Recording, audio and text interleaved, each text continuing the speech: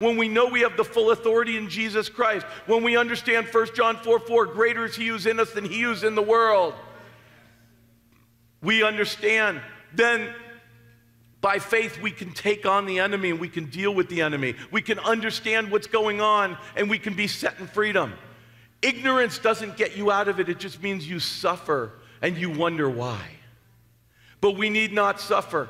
Many Christians will say, oh, I'm a Christian, so I can't have the devil in me. Well, I just want to tell you right now, sorry, that's not a source of comfort either. It's not true.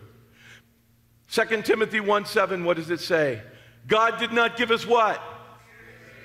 A spirit of fear. That means fear is what? A spirit. It's a demonic spirit, but he gave us one of love, power, and a sound mind.